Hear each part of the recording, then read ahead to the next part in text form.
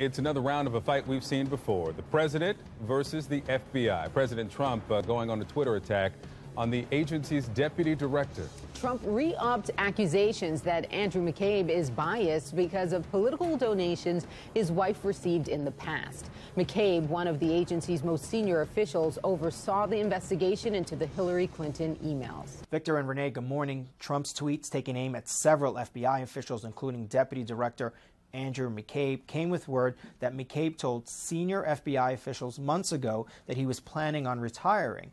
Two sources familiar with his plans told CNN.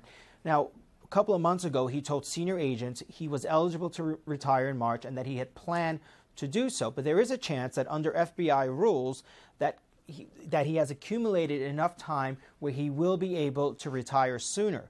The criticism here of McCabe, for the past several months has been growing as a number of Republicans are questioning the credibility of Special Counsel Robert Mueller's investigations. And several Republicans, including the Senate Judiciary Chairman Chuck Grassley, have called for McCabe's removal, but Democrats argue that the Republican criticism of McCabe and the FBI in general are an effort to undermine Mueller as his investigation ramps up and to give Trump cover should he try to remove Mueller, a step, as you know, the White House insists is not on the table. Now, as to McCabe, he's a critical person. He runs the day-to-day operations of the FBI, and he was also a key person overseeing the Hillary Clinton investigation, her use of a private email server.